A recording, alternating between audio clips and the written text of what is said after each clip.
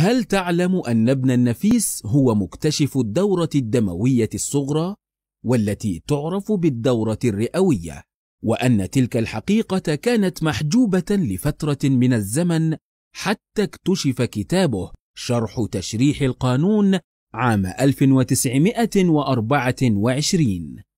وقد كان الفضل ينسب تارة إلى جالين وتارة إلى مايكل سيرفيتاس، وكثيرا ما كان ينسب إلى ويليام هارفي، إلى أن اكتشف الكتاب وتبين أن ابن النفيس اكتشف الدورة قبل هارفي ب300 سنة.